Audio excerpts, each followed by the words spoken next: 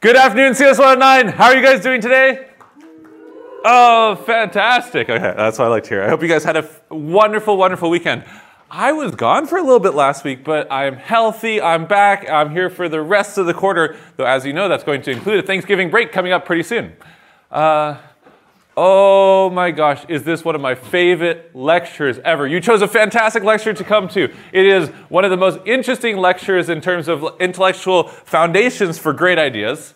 It is one of the most useful lectures. We will be building machine learning upon what we learned today, and certainly you'll see things like this in the final in your sections. And it also happens to be a bit independent of what we've talked about before, because it's such an exciting day for CS109. We've done counting theory, we've done core probability, we talked about random variables, we talked about lots of random variables being random together. Then we had this wonderful little aside where we went to uncertainty theory. We learned about great ideas in the world of probability, like the central limit theorem, and we're ready for the final section of CS109 where we take what we've learned about probability and we create something truly useful out of it, which has this big overarching label of machine learning. And today is the first class of that new section. How exciting. So today is the day where we bridge from probability theory into artificial intelligence. Sound good? Yeah, let's go do it. Let's go learn some things. Okay, so machine learning. It's a story of today's class, and because I was in kind of like a Disney mood when I made this, we're going to use Lion King as our narrative for today. So we're going to be telling you this wonderful story of machine learning. On some level, the questions that are posed by machine learning have already showed up in CS109. Remember when we did WebMD Health, where we talked about probabilistic models? We ended up with these wonderful things called Bayesian networks, and we got to the point where if you knew all of these conditional probabilities, you could use general inference and you could answer any probability question you cared about from this model. But there is this one question we never answered, which is, where do those numbers come from? And a few times in class I alluded to, oh, we can learn them from data. And that's really what the focus of machine learning is. Oh, oops, suspense. What's machine learning? At this point in CS109, if you're given a model with all the probabilities necessary, you can make predictions, which is fantastic. That's a really important thing to know how to do. But what if somebody doesn't just give you a model with all the numbers required? What would you have to do? You might have to actually learn all the numbers in your model. And this simple problem turns out to be so deep and complicated, it is the heart and soul of artificial intelligence. I want to lightly point out there is another problem, which is, can we also learn the structure of a probabilistic model from data too? And I just want to lightly note that that's so cool, but I'm going to try and, limit what I teach you in CS109. If it was up to me, I would teach you everything I possibly know, but it's nice to have a self-contained class. So we're just going to focus on machine learning and not structure learning. And that simple problem, where do numbers and models come from, is the heart and soul of this thing called machine learning. Now, machine learning, as you may know, is related to a few other terms. Machine learning is one way of doing artificial intelligence. Artificial intelligence, making programs that do something slightly interesting. And then machine learning says, I'm going to learn how to do something slightly interesting by learning parameters from data.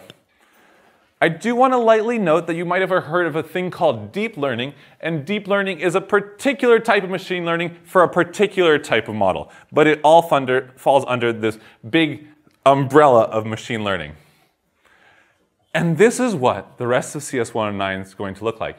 We will teach you deep learning, but before you learn deep learning, you need to know two of the most classic algorithms in machine learning, which are called naive Bayes and logistic regression. And in order to get there, we need to build you a theoretical foundation. And this theoretical foundation has a name. It's called parameter estimation. And it's a nice, unassuming name that covers a lot of beautiful theory. I'm going to teach you 3 ways that you could do machine learning, this foundational theory for how you get parameters from data, and then we'll build these 2 algorithms on top of it. Unbiased estimators, a thing called maximum likelihood, and Bayesian estimation. Sound good? Oh, let's do it. I do want to have a quick aside. Hey, can't we just jump into using TensorFlow and start doing deep learning right now? On some level, you could. Every single person in this room, if you wanted to just go pull up the most modern library and train a deep learning algorithm, it wouldn't be that hard. The hard part would be is if you tried to do something creative on top of it, if you wanted to debug it, or if you wanted to kind of invent the next step of machine learning. And for lots of reasons, we think that there are going to be many new steps. And in CS109, the idea I would like to give you is the theory behind what happens in something like TensorFlow. And it's not because I just love theory and I think that's the only thing that's important, but because the technologies on top of the theory are moving quite fast, knowing the theory will help you invent the new technologies, and it'll also help you stay relevant as the technologies grow. So while it'd be really cool to download TensorFlow, I think it's really critical that we all learn the beautiful mathematics that go into this great idea that has changed the world. Do I have you hooked? Okay, let's go do this. There are, just to give you a sense of some of the open problems, machine learning, what we're going to learn about, traditionally uses a lot of data. So if you say, hey, computer, learn about the concept of a chair, computer's like, I've got you if you give me like 1,000,000 examples. And we're like, okay, here's 1,000,000 examples of a chair, and then the computer learns what a chair is. But humans are so much smarter, and we've talked about this before. If I told you, there's a new symbol, you've never seen it before. Do you need 1,000,000 examples to start recognizing other versions of the symbol? No, you guys can learn after just one single training example. How clever are you?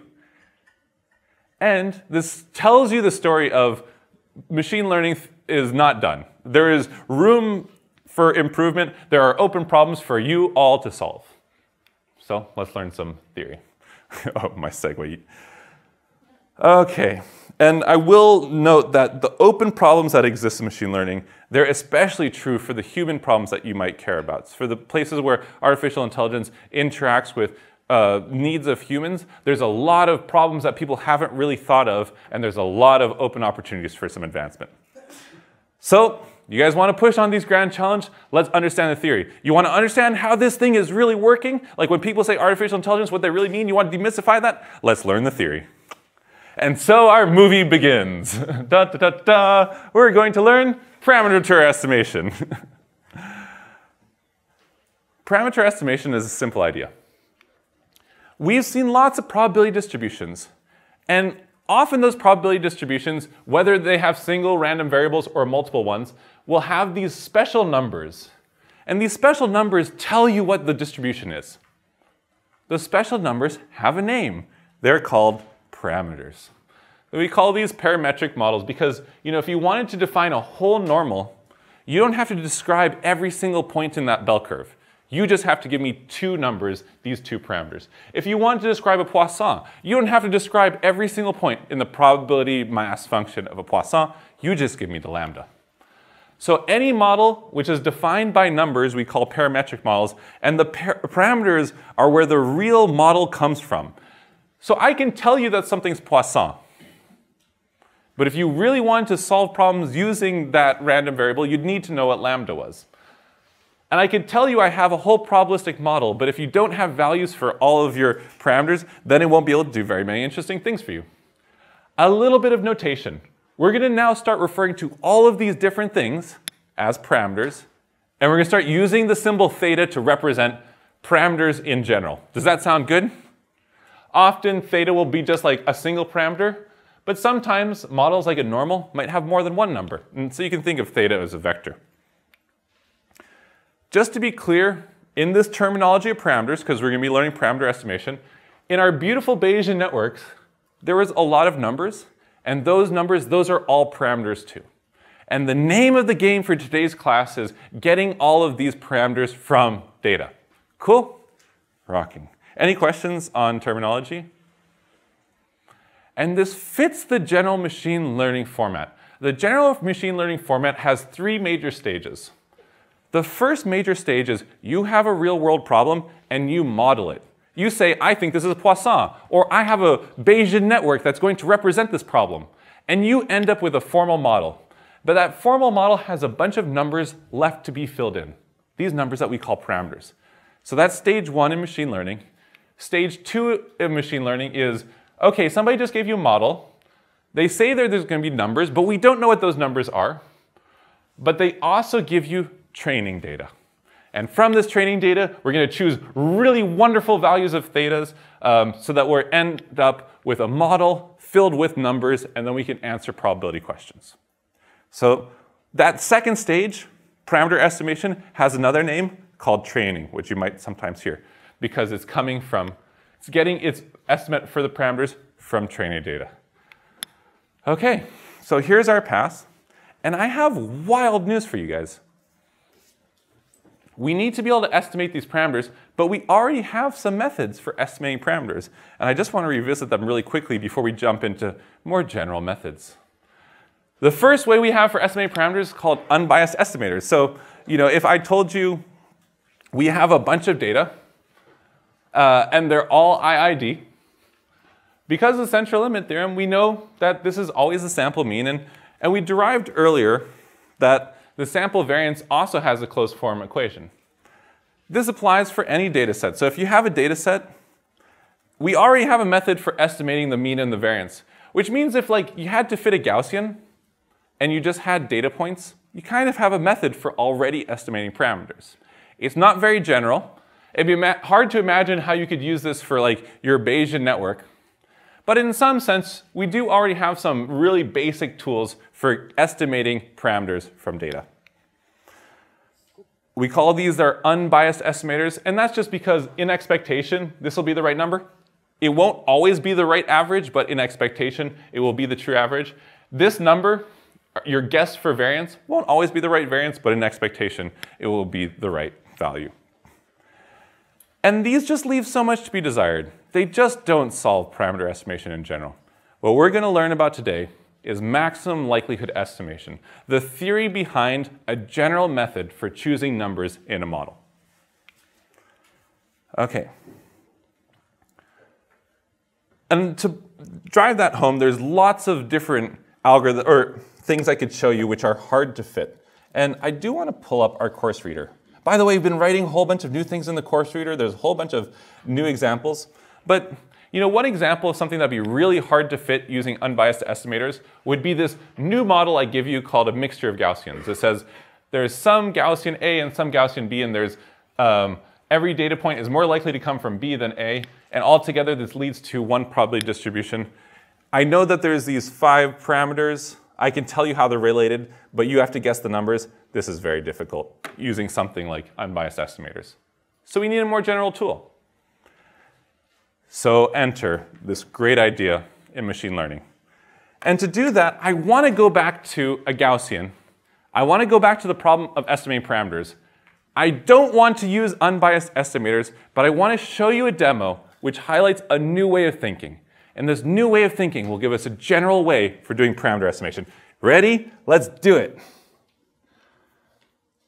I have a classic version of parameter estimation problem for you.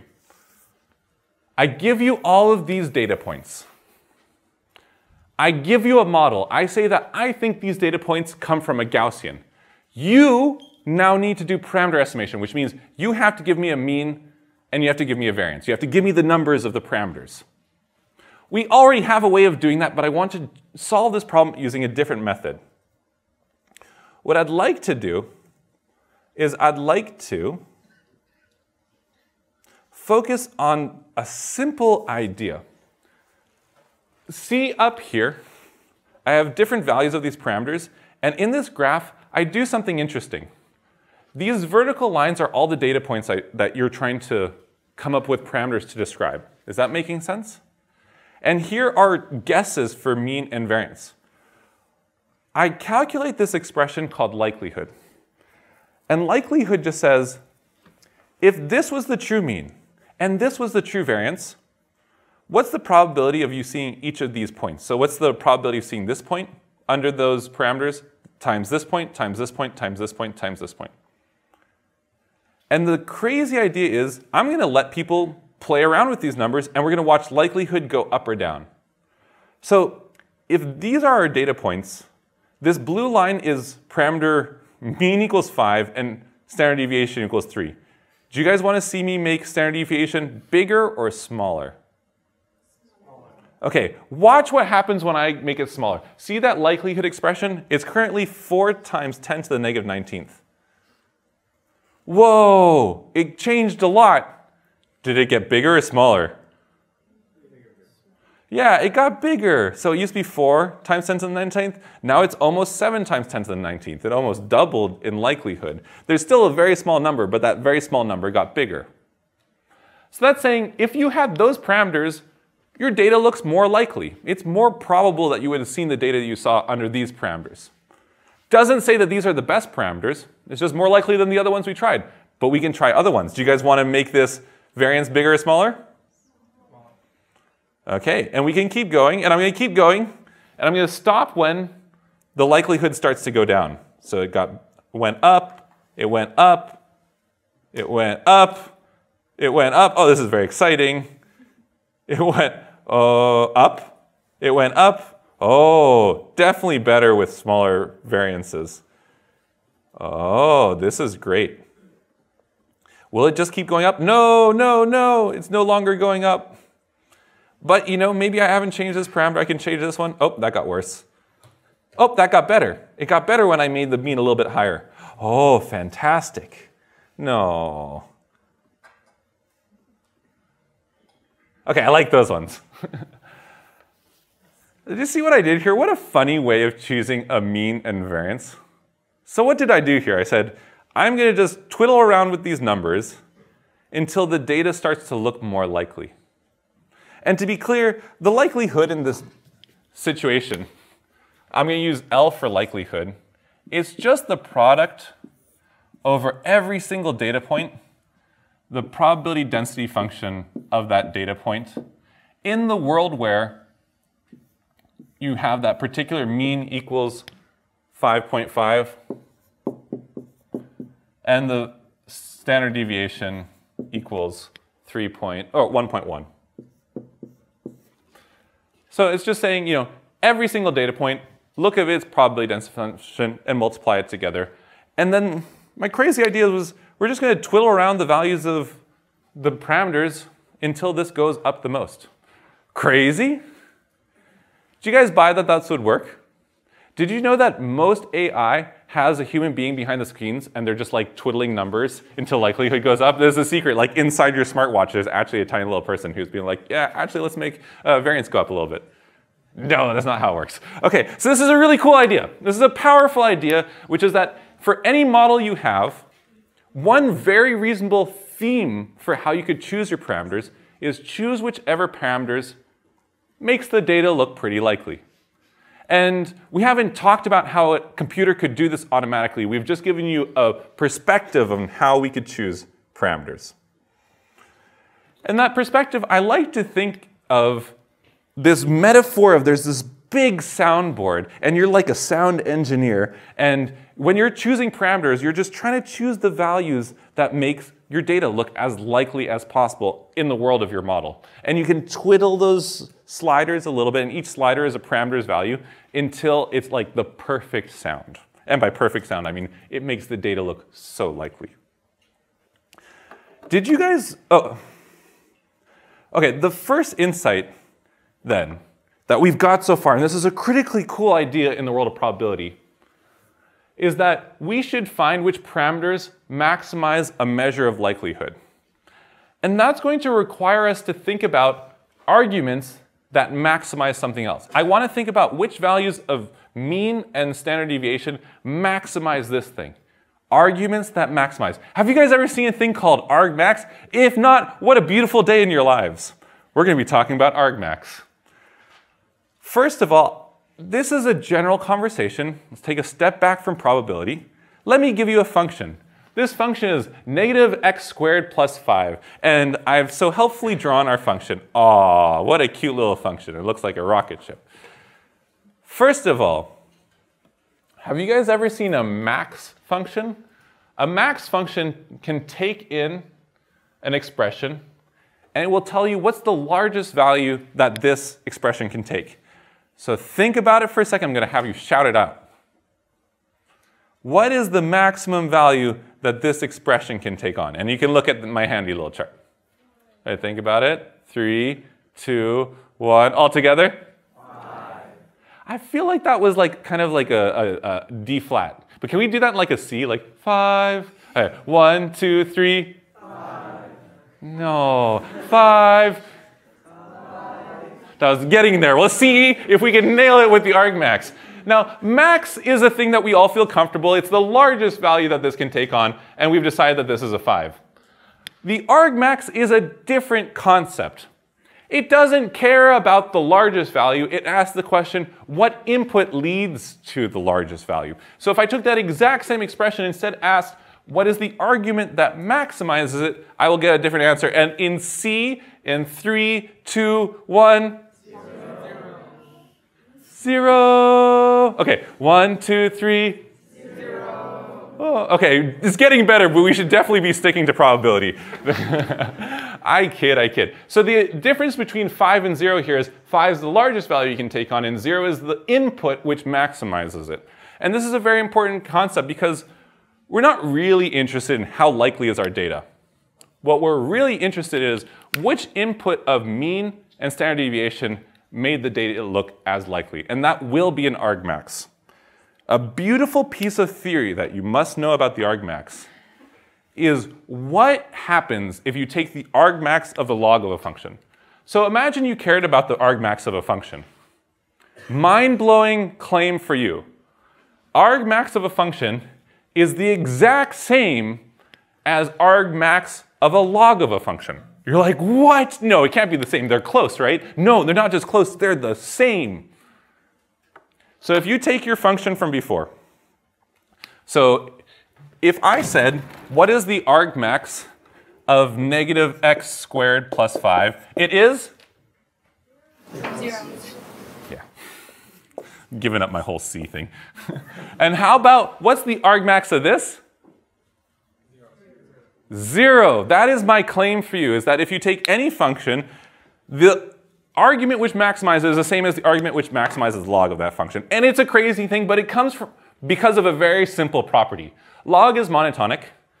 If you put larger numbers into a log, you'll get a larger number back. And because of that, whichever number led to a larger value of your function, or log of a function, we know that it must have been the same large output for the function itself. So because log is monotonic, there is this one critically important claim. Whichever mean and standard deviation maximizes this expression will be the exact same mean and standard deviation which maximizes the log of this expression. And that expression is the pi of f of xi. That is just a copy of that. Insanity. So let me pause here for a second and see, like, what's interesting about this to people. Yes? Would this be useful in the case where we're dealing with smaller probabilities? We can just take the log of them and get the argument? Yeah, you're seeing exactly where I'm going. Can I go back to that demo I gave you? Did you notice how I had likelihood, and it's this tiny, tiny, tiny number? Notice how below it, I also had a thing called log likelihood. That's just the log of this likelihood. And when I was changing, both of these numbers were going up. Like the likelihood would go up and the log likelihood would go up with it because of the monotonic property of logs. And this is a beautiful thing for two reasons. One, computers kind of are not so good at representing very, very, very, very, very small numbers. And computers are much better representing logs of those numbers. And then there'll be another reason. But I want to be mysterious a little bit. So I'll hold on to my other reason. But you see exactly where I'm going. So where have we been in this lecture? A beautiful idea, like we have this crazy important goal. Everyone in CS109 needs to know how to choose numbers for models. Maximum likelihood starts with this beautiful idea. Choose the parameters that make your data look as likely as possible. And then the next idea I've got for you is, okay, now we've got to choose these numbers. Well, we'll need to do an argmax, and we can do the argmax of the log likelihood instead. Okay. So the argmax of some function is always the same as the argmax of a log.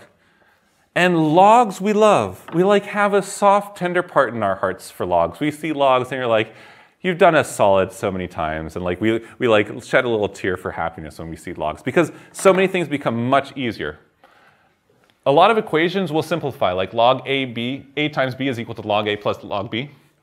And actually, it is worth noting when I mention logs, I don't often write a base because I actually mean the natural base. Some people would write this as ln, but I've gotten the habit of just calling this log.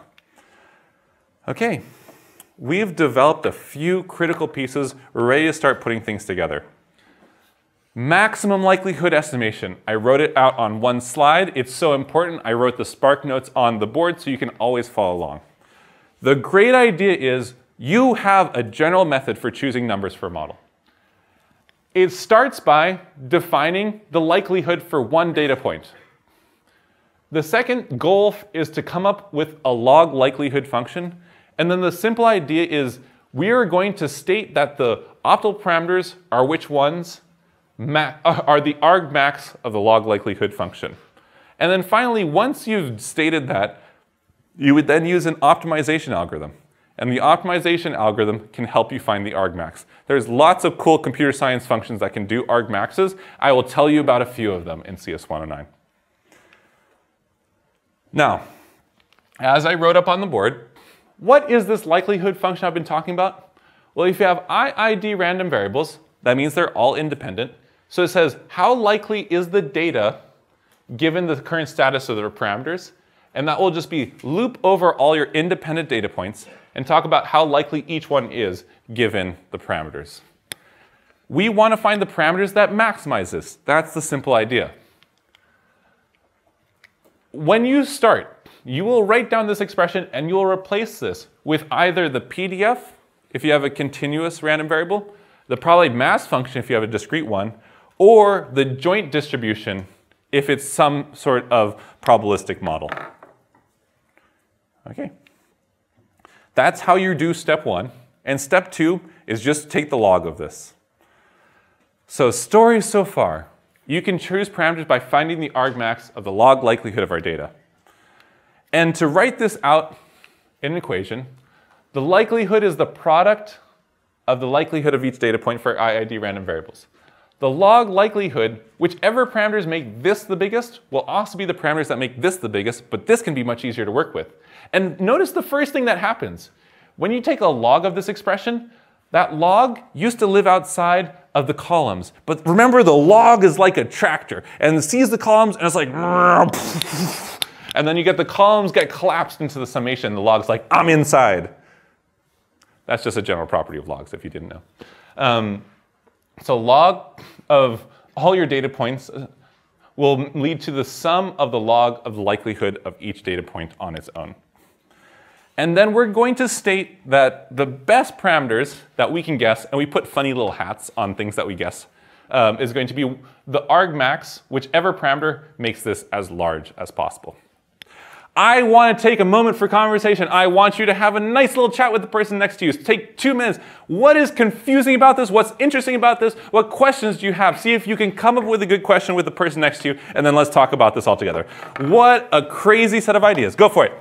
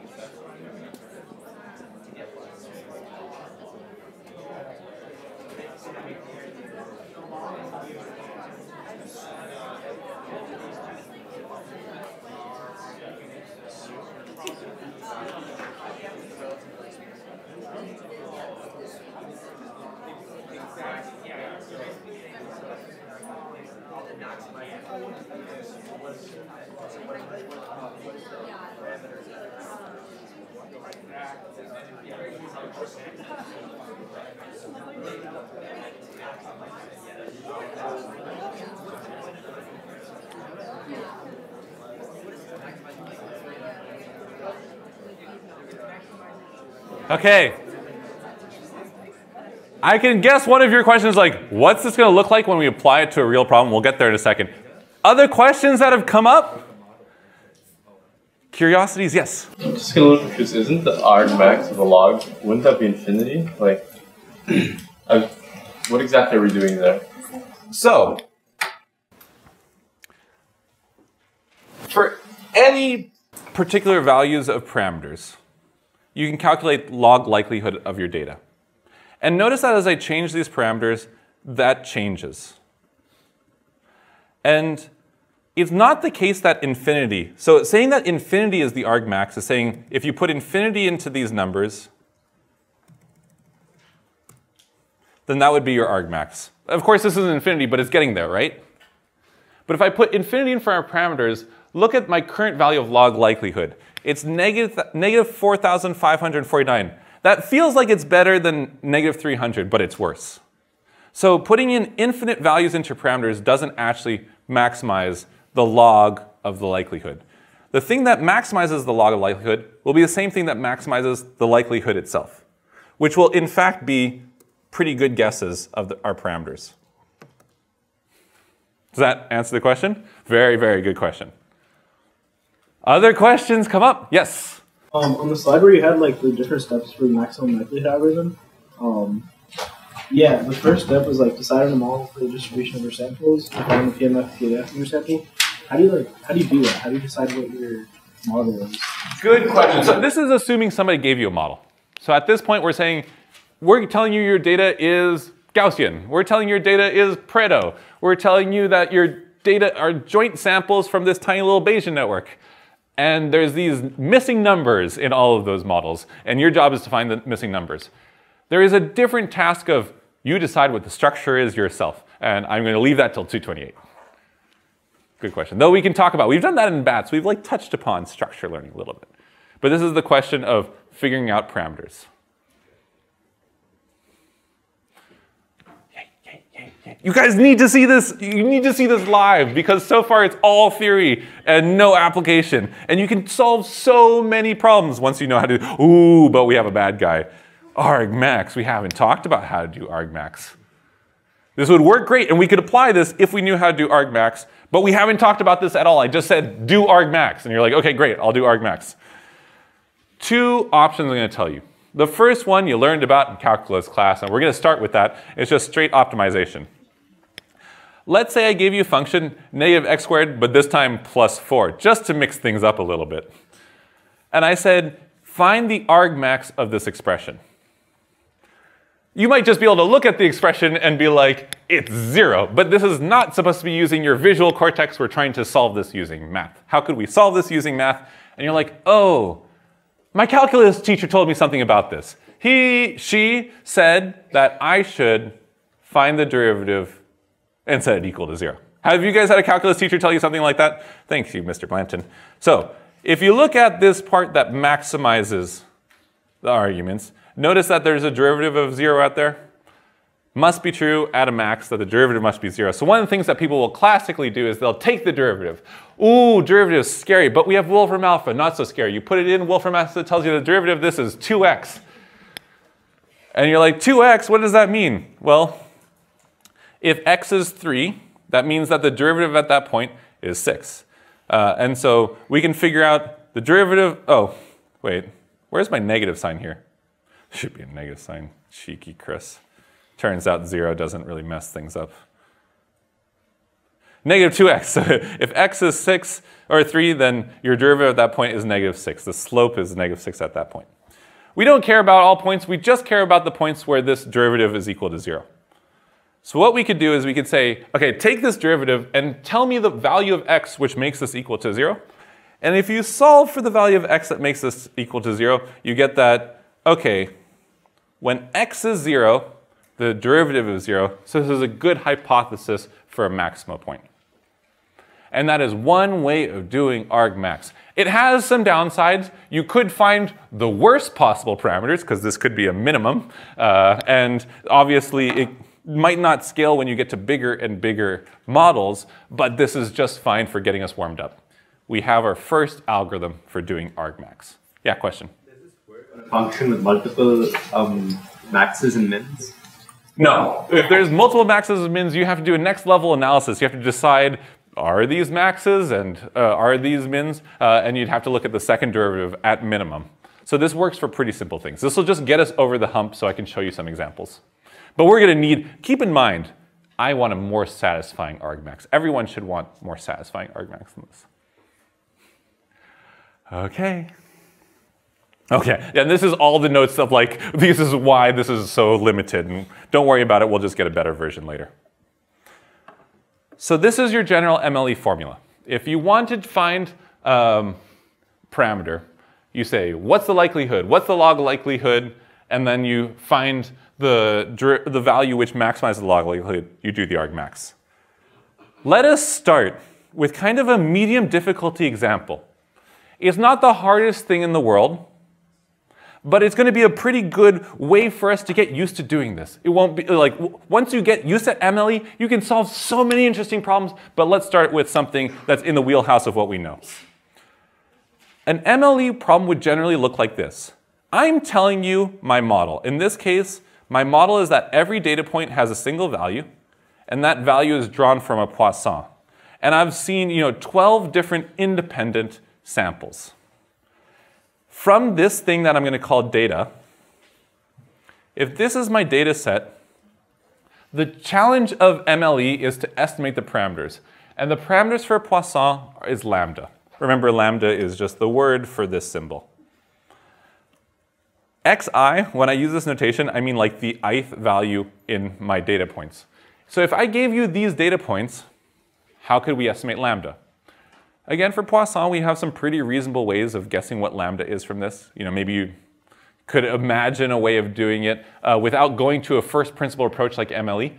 But let's use this as our first opportunity to go end to end with M.L.E. You guys ready for it? You guys, I'm just warning you. You're going to look like really, really legit mathematicians once you get used to M.L.E. because the math looks super impressive, but really we're just always following this formula. But when you get back to Thanksgiving, I want you to do a little M.L.E. and just like let your parents see, and they're like, wow, kids learning so much at Stanford. Okay, let's try this out.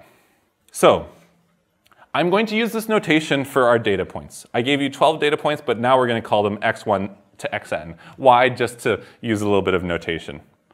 I'm assuming that every single one of them are IID from the same Poisson, and my job is to try and estimate lambda based on these data points.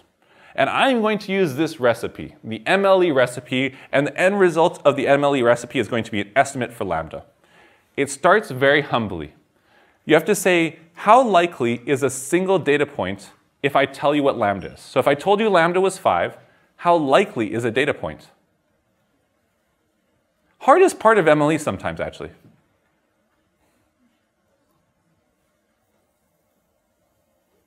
No, I want people to sit with it. The tension. What is the likelihood of one data point? Okay, I'm going to tell you. It's very simply the probability mass function for a Poisson. So if you go back to your course reader and you say like, I have a Poisson. If I told you what lambda was, we can talk about how likely it is that you saw a particular value x sub i. And you can say, what's the likelihood of seeing x sub I? Well, it's e to the power of negative whatever your lambda was, lambda to the power of x sub I, and then x sub I factorial. That's just the probability mass function. And that's really your first step. So the first step is to just write what likelihood is. But that's just likelihood of one data point. If we talk about the likelihood of all of our data given a particular lambda, because our data is IID, the likelihood is really this expression, and this expression is just going to be the product of the likelihood of each data point on its own. You can't always do this. It has to be independent for this to be true. But because it's independent, this is true, and then we can just plug in this expression we had for one data point, and we're just going to multiply it for different data points. If you had to calculate likelihood, you'd write a for loop. And for everything, you'd look at the value from our previous slide. You'd take 6 and plug it in for x sub 1, 1 for x sub 2, and so on. And each time, you'd be able to calculate this inner term, product them all together, and that's the likelihood if I told you lambda was, say, 5. Yes?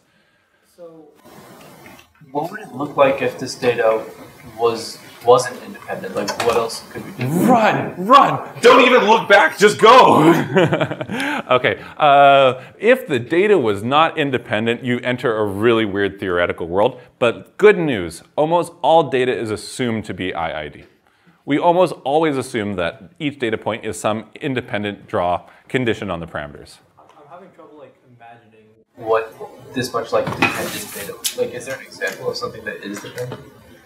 I'm going to give you an example, but then I'm going to tell you the first thing a mathematician would do would assume it's independent anyways.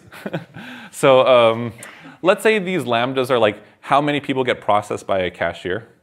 Maybe like how long it takes one cashier to process a chunk in an hour influences the next one because it leaves a queue. So there could be a way that they're not actually independent, but guess what? First thing we're going to do is assume independence because none of the math ever works out if it's not independent. So IID, often an assumption that we need. But most data actually, it's a very, very, very good assumption. Okay, at this point, if you gave me any value of lambda, I could plug it in with my particular data set and I could say, how likely does my data look in the presence of your lambda? And we could play the game we played with the Gaussians, where you're just going to like twiddle on lambdas and you could try all the different values of lambdas. But that's not so fun. We'd like a computer to do the twiddling for us. Which leads us to the next step. We're going to try and find the lambda which maximizes this expression, which is the same as the lambda which maximizes the log of this expression. And you're like, I have to do logs. No, we get to do logs. We are the humble users of this beautiful tool, which is the log. So I just write the log of the expression I had before. And remember, the first thing the log does is like, I want to go live inside the house, and I'm going to break down the columns as I go there. Okay, great, the log went inside the house, and you have like the log of this nasty expression, and you don't want to do it, but then you're like, wait a second, log of e is a good time, isn't it? And you're like, yeah, that's just going to be negative lambda. And you're like, I can do log of this expression plus log of this expression minus log of this expression. And when I do log of this expression, that exponent just becomes something that goes in front. And look how nice that is. When I took the log, it turned this nasty expression into something actually quite a lot easier to work with. The log is your friend. The other reason I was going to tell you why we use logs is it makes math much, much easier. So at this point, we have a special expression we call the log likelihood. And the final thing we want to do is we want to choose the lambda which makes this expression as large as possible. Maybe when you put 5 in, it's large as possible. When you put 3 in, it's as large as possible. We would like to choose the argmax of this log likelihood. Notice how I put a derivative here? It's because no matter which optimization technique you use, you will most likely need to take the derivative of this with respect to your parameters. You guys are ready for some calculus? Definitely could use Wolfram Alpha here, but we can do this one on our own. In fact, this is the level of calculus that I think it would be nice to know how to do on our own. Derive that expression with respect to lambda. Okay, you guys can think about it. First of all, the derivative of a sum is just going to be the sum of a derivative. So the derivative will just move right into this inner part. And you're like, derivative of that term seems not so bad. Derivative of this term, well, it's got a log. But we can do that. Seems not so bad. Derivative of this term looks awful. What's the derivative of factorial? Oh my God, we're going to need like a smooth continuous approximation. But wait, somebody's shaking their heads. Why? Why? There's no lambda. And if there's no lambda, the derivative is just 0, right? As lambda changes, how does this change? 0. Fantastic. What a beautiful thing. Okay, now we're feeling brave. We go and do our derivative. So the derivative of that term with respect to lambda is, well, the derivative is going to go inside the sum. The derivative of lambda with respect to lambda, just 1. So that was a negative lambda. This becomes a negative 1. The derivative of that log, so xi log of lambda, well, the derivative of log of lambda is just 1 over lambda, and that xi looks like a constant. And then as we mentioned, that negative log xi factorial just goes away. So we have that this is the derivative. I'm then going to do this thing where I'm going to take this derivative and I'm going to move the sum as far in as possible so that we really only deal with the terms that have i's in them. There's no i's here and there's no i's there. When I move this sum through this negative 1, it's like you added up negative 1 n times, that just becomes a negative n. And when I move the sum into this inner term, it's like every single term is multiplied by 1 over lambda, and then you're summing up the xi's. So this is how that term gets rearranged. At this point, we have the derivative of log likelihood with respect to lambda. Your calculus teacher, Mr. Blanchard. Did Mr. Blanchard teach anyone else here? I don't know, my Malaysian probability teacher. I heard he went to Brazil and he taught some people. Maybe. You? No? Okay, we all had different probability or calculus teachers, but all of our calculus teachers would have told us something like, if you want to find the value which maximizes, you can take your derivative, set it to 0. So I'm going to take my derivative, set it to 0, and when I solve this expression for lambda, I end up with lambda equals the sum over all my xi's divided by n, where n is the size of my data set. Wait a second. That's like a screen filled with mathematics. And at the end, it just says take the average of your data points. Right? This is saying, like, take all your 20 values, add them up together, and then divide by how many values you have. You're like, a page of mathematics for what? The sample mean? And yeah, for Poisson, the maximum likelihood estimation for lambda says you just average your data points. And that actually feels pretty good. And M.L.E. is Poisson for the sample. This is a good time. It's a good result. It was a lot of math, but it led to something that feels about right. Okay, I'm going to make us do one more simple example before we jump into solving M.L.E. for things we haven't seen the answer to yet. Can we do one more simple example? Let's drive this home. Bernoulli. Oh, man. Consider random variables, and we're going to assume that they all come from Bernoulli, and you want to figure out what is your best estimate for the parameters. What's the parameters of Bernoulli? Ah, yes, P. And recall that your data, in this case, is going to be like 0, 1, 0, 0, 1, 1, 0. And we're assuming that these are all IIDs, pulls from the same Bernoulli with the same parameter P. And we're trying to figure out what is the best value of P here. Again, you could probably come up with a pretty reasonable formula for how you could have gotten this, but I want to use this opportunity to flex our M.L.E. muscles. So we're going to try and use all these steps and derive it using M.L.E. Okay.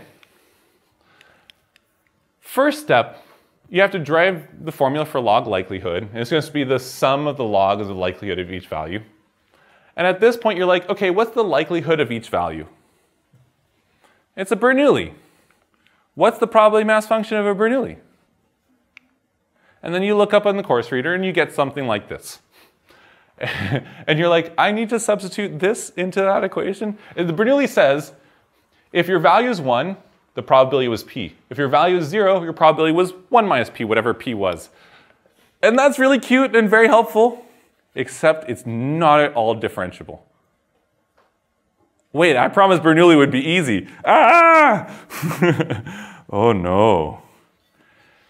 I'm going to show you the slickest trick. And you need to learn this now because you're going to see this in 221. You're going to see it in 229. And you're going to see it in 220x, whatever. And they're not going to explain it to you. They're just going to say it as if it was the most obvious thing in the world. People don't use this as the probability mass function for a Bernoulli. Instead, a lot of times, you'll see people write a continuous version of that same table. So to be clear, this table is saying the probability of 1 is P, and the probability of 0 is 1 minus P. Make sense? That's fine, but this graph is not differentiable, and so people use a different expression for the probability mass function of Bernoulli. You ready for it? They use that. You're like, what is that? It is particularly P raised to the power of x times 1 minus P raised to the power of 1 minus x. And you're like, what are you guys on? Well, it turns out this is a continuous version of that expression. Let's try plugging in zeros for x. If you plug in a 0 for x, what's P to the power of 0? This whole term goes away. And 1 minus 0 is what? 1. So like this whole term goes away. If you put in a 0 for x, you're left with 1 minus P. What if you put in a 1 for x? Well, then this whole term will go away because 1 minus 1 is 0. And that whole term goes away, and you're just going to be left with a P. If you plug in a 0 and a 1, this crazy formula picks up what this graph left off. if you were to graph it, it has values for like, what's the probability that your Bernoulli gave you like a 0.3? And you're like, what? That doesn't make sense. It just happens to make sense at the values 0 and 1, and it happens to be derivable. And just to be clear, if you put p equals 0.2, this would be 0.2 to the power of x times 0.8 to the power of 1 minus x. And that x and the 1 minus x are just choosing whether or not you should use this term or you should choose that term. Insanity. But learn it, live it, love it now, because people are going to just state this as if it were obvious in the future, and they will not explain it with a nice little chart like this. Okay, so before I jump back into Bernoulli's, just know that this is a continuous derivable version of the probability mass function of a Bernoulli. Craziness. Okay, so if we want to do a Bernoulli using our good old friend M.L.E, you write the likelihood. And here, instead of writing the bar chart, we're going to write that continuous version of the probability mass function. Then you say, what's the likelihood of all the data? It's just the products over all our IID samples. So we're going to loop over all these values and then either choose p or 1 minus p, depending on whether or not the value is 1 or 0. Then we do the log, and when you do the log of this expression, yikes, yikes. Oh wait, actually quite nice, because the log of a product becomes a sum of logs. You take the log of expression at this point, you have log likelihood, and my claim is you should choose whichever p makes that equation as large as possible. Argmax it. How do you argmax it?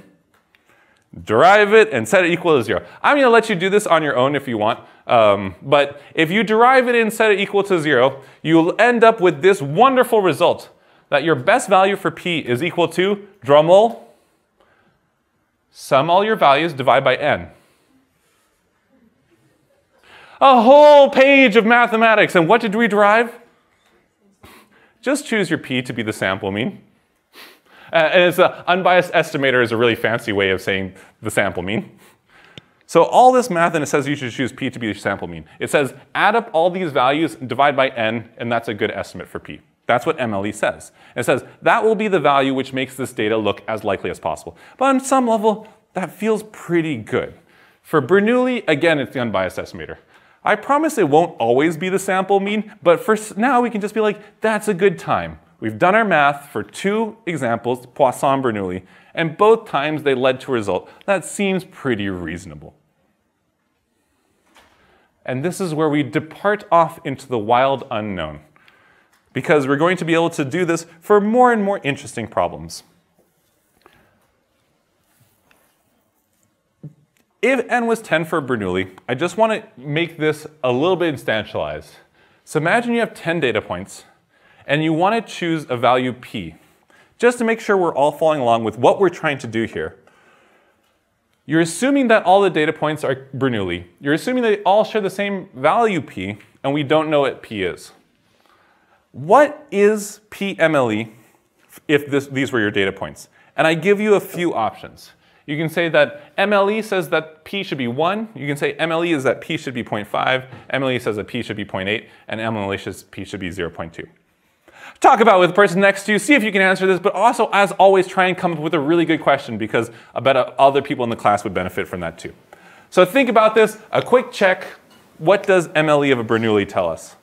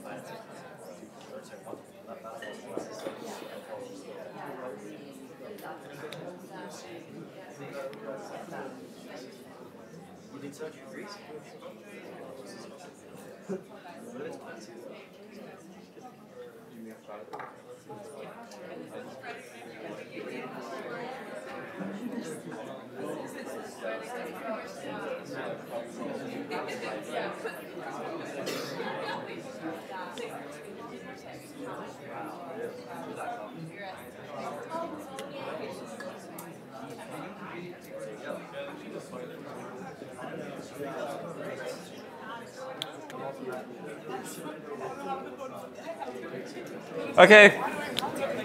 In the note of C. No, I'm just joking. Okay. Yay or nay?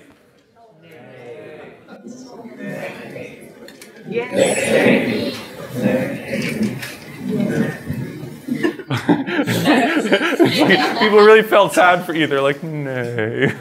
We wanted it to be you, but it's not you. Almost ever in this class.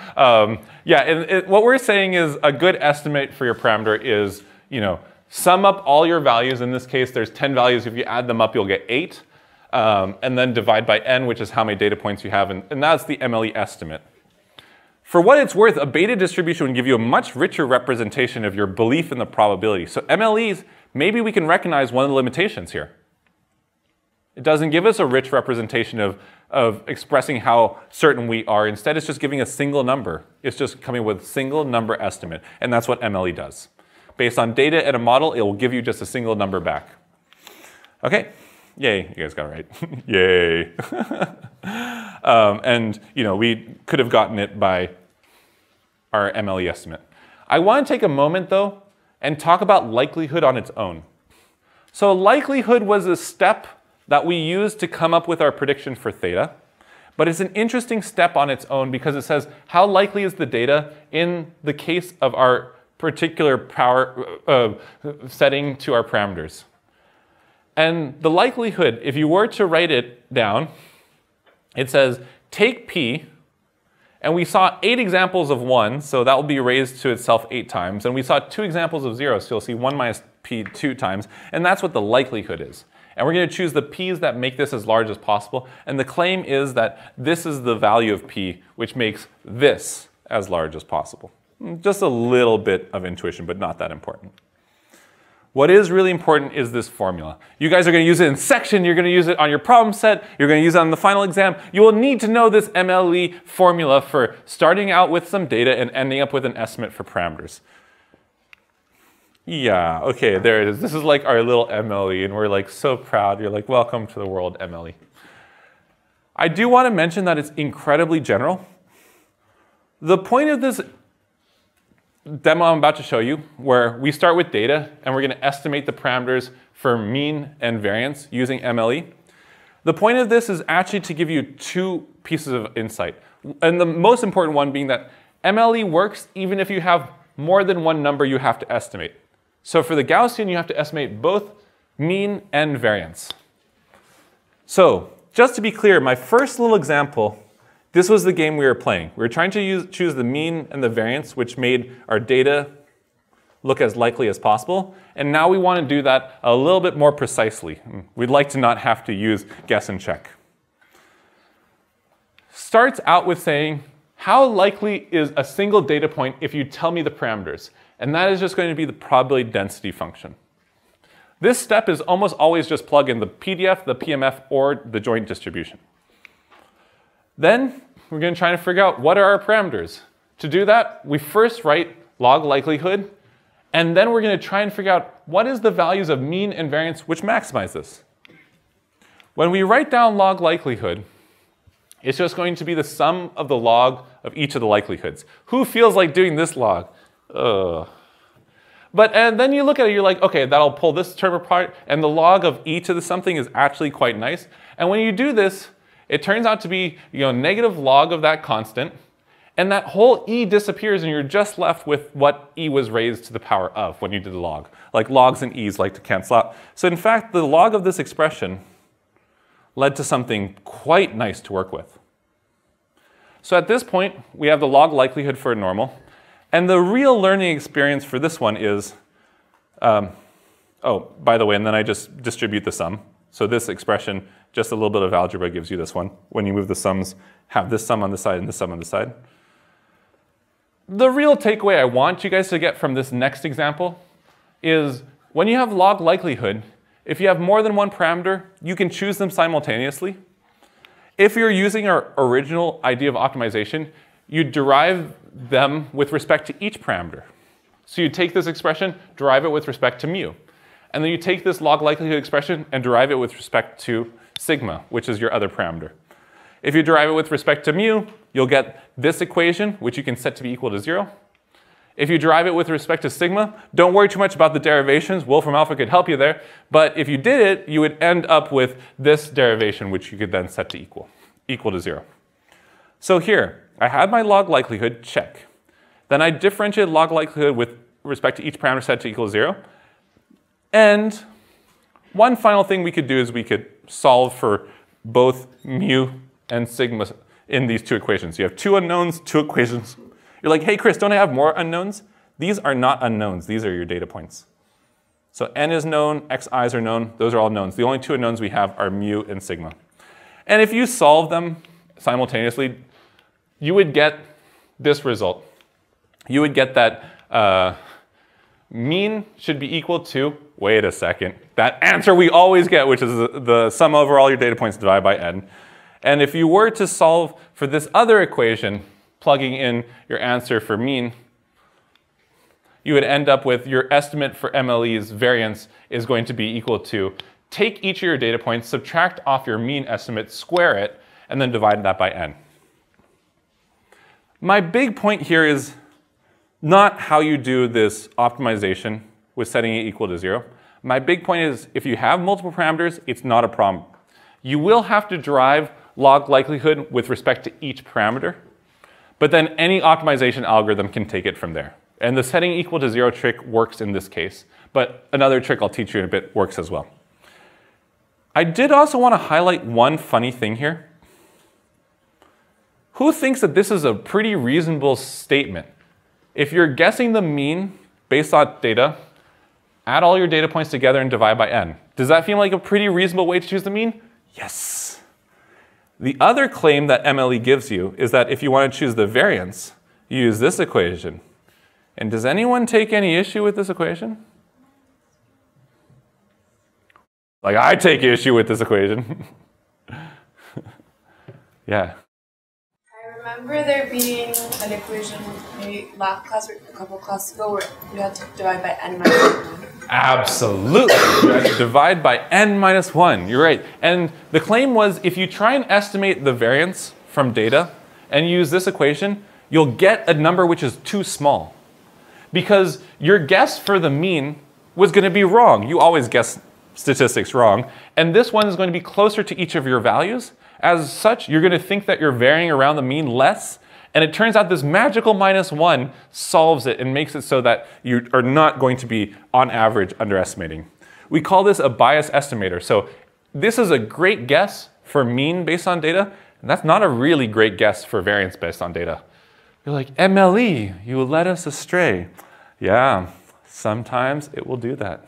So anytime we have like a variance or a standard deviation, if we're not dividing by n minus 1, it's considered biased just by definition? Yeah, it will always be too small. Does that work for any other estimators? Every estimator will have an unbiased equation. Okay. And so for mean, this is the unbiased equation, and for variance, it's got a minus 1. And other estimators would need to have an unbiased equation too. Does mean have a biased equation? Ooh. How about that one? Anything that's not this is the biased equation. Okay. Yes, yes. On the estimator, when you say it's biased, does it got to do with the sample size or something? I was thinking maybe I'm using minus 1, use it when the sample size is smaller. So the minus 1 does a magical thing. It just kind of counteracts the fact that this is going to be a bad guess of mean and it's going to be too close to your data points, and the minus 1 really balances that out. But you said something very important. You said sample size, which is a point I'd like to get deeper into. If you have 3 data points, this is pretty wrong. If you have 10,000 data points, forgetting the minus 1 really doesn't matter that much. And what I'm going to claim in a little bit is that while M.L.E. doesn't always give you the perfect estimate from your parameters, as your number of data points gets larger and larger, it will get closer and closer. It will converge to the right number.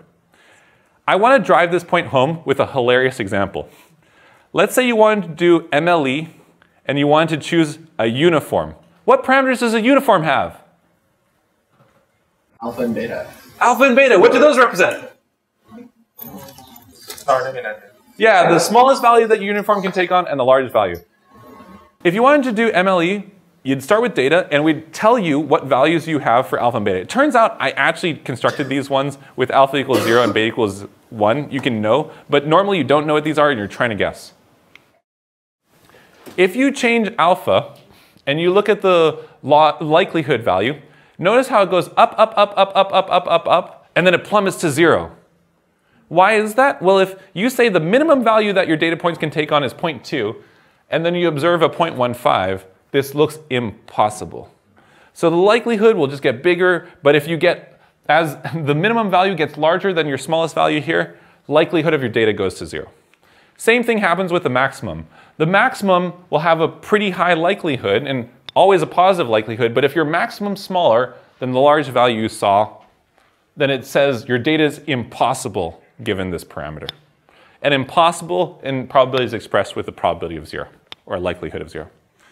So if you were to choose M.L.E. values, what value do you think you would choose for alpha? You'd say that my alpha here is equal to 0.15. That is the alpha which made likelihood the highest. What would you choose for the max value here, for beta? What is the argmax of beta in this case, of that beta likelihood with respect to beta? 0.75. I told you that the true alpha and beta that I used to generate this data was 0 and 1. But when it had to choose its alpha and beta, it chose different values. In fact, it chose alpha to be the smallest value in this list, and it chose beta to be the largest value in this list. I want to show you this example to drive home a point.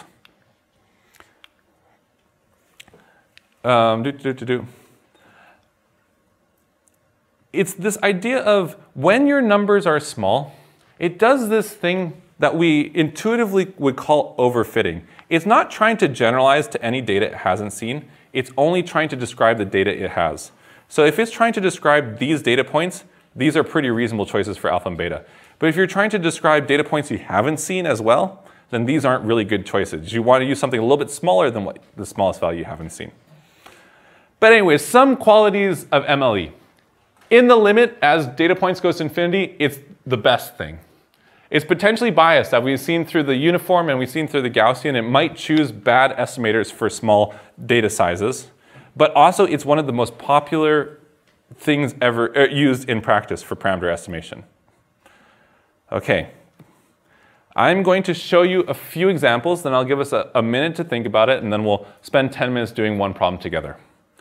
On your problem set, you're going to have to do this. You're going to do maximum likelihood estimation of the wind. I'm going to give you a probability density function, and I'm going to give you data, and I say choose the parameter theta based off this data. And you're going to do exactly this. Write the likelihood, write the log likelihood, and then figure out which value maximizes the log likelihood. In section, you're going to do an old exam problem. On the final exam, at one point, I said, here is the distribution for length of menstrual cycles. If you take a particular person who has menstruation and they give you some data, could you choose the parameters that would make their data look as likely as possible? This was last time I gave a CS109 final. I put this M.L.E. question. I said, how long a phone lasts is known to be coming from this thing called the reliability distribution. It's a probability distribution we've never seen before, but if I gave you data points, like n data points, could you choose the single parameter, which is alpha? And then one of my favorites is this one. And this problem, I have put it into our lecture for today. If you go to today's lecture, we have this exact same problem, which says, I give you all these data points. And you know what these data points are? They're sizes, radius of sand on the beach. Which is like, I got really like artistic. I was like, I want to make art which fits the distribution of the sand size on the beach, which is really like not that important. But what is important is you might want to fit a Pareto distribution based off data. So based off these data points, could you choose the alpha for this particular random variable, which is called the Pareto? We didn't study as one of our core random variables, but using M.L.E. you could figure this out. This is the sort of thing you could do. Sort of thing that could be on your final exam. In fact, this was once on a final exam to give you an idea. I'm going to give you guys your pedagogical pause, take a minute, and then I'd like to show you what this answer looks like. So take a minute, talk about this with the person next to you, or just take a break and think, whoa, M.L.E., what a time to be alive.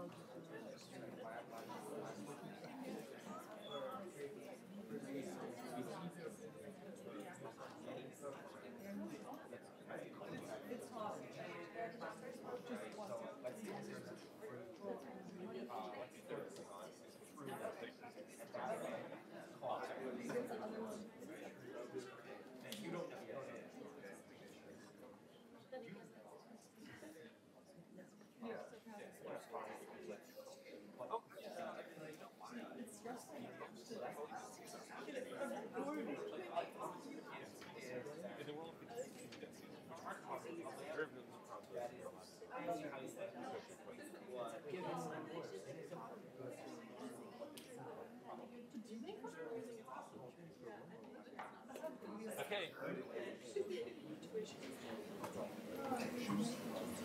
If I told you all of these data points were pulled from this probability distribution, and I said choose an alpha. Now,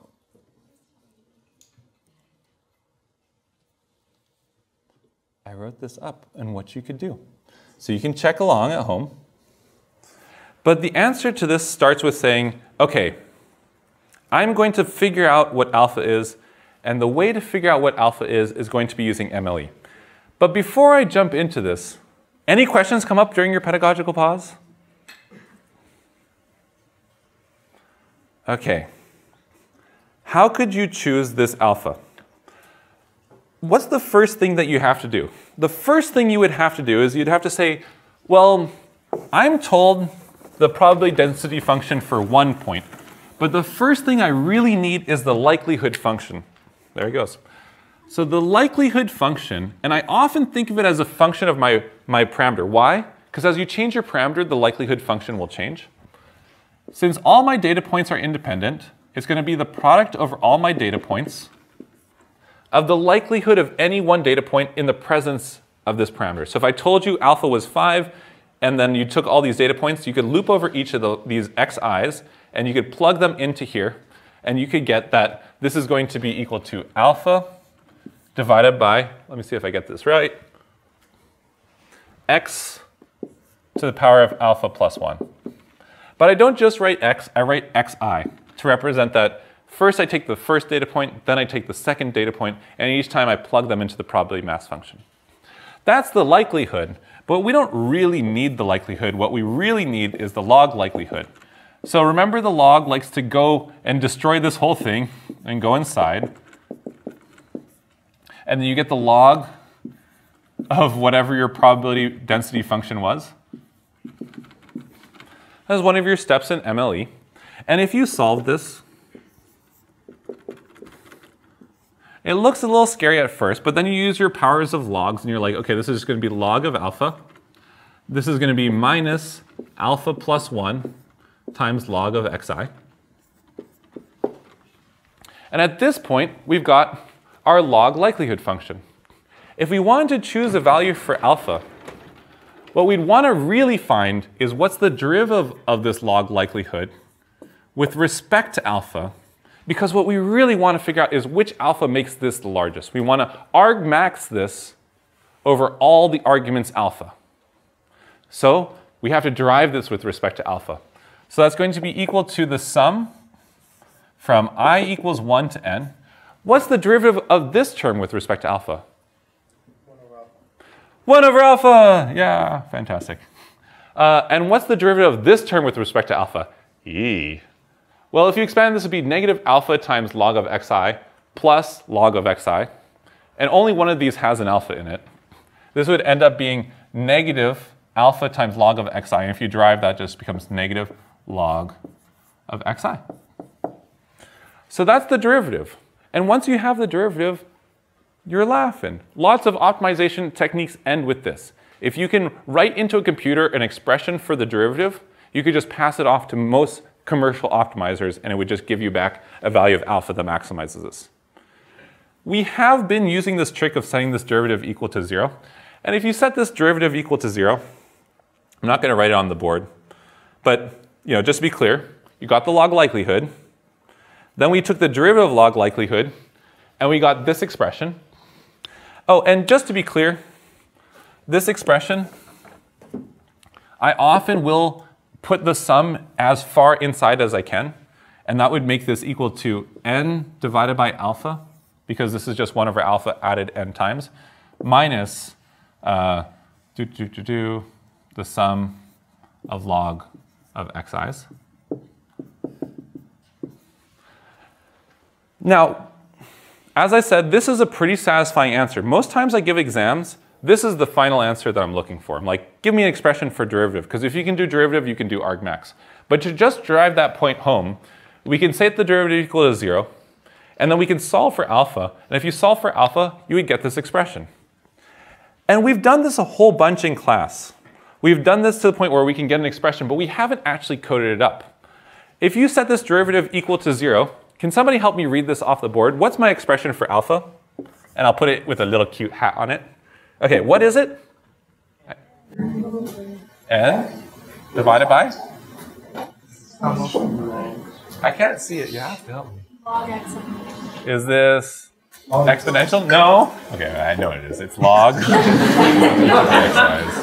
I equals 1 to n. You know, this is just an expression. Doesn't seem to mean that much. What I think really drives it home is we could put this into code. You can take these observations and we could write our estimate of alpha. And it takes these observations and we could try and write some code here that instead of returning 0, estimates alpha. So if I had to code that expression up, I would probably do something like calculate my log sum. So I'd start it equal to 0 for xi in my observations. I'd say log sum plus equals math.log of xi. So this calculates that expression, and I'll take n divided by that expression. What is n?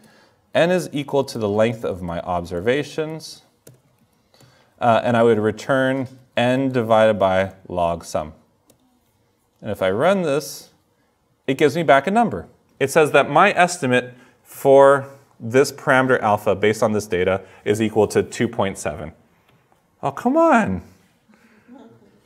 Oh, okay, great. So this expression, you could code it up, and this would give you equal to 2.7.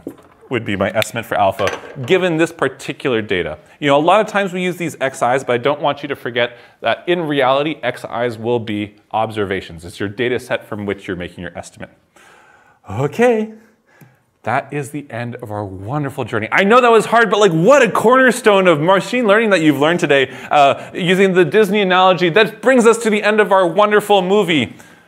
But of course, there's always a sequel. Come back on Wednesday and we will continue this wonderful conversation. You guys are fantastic. Go to section, practice M.L.E, do it on your problem set. Have a good time. I miss you. We will see you on Wednesday.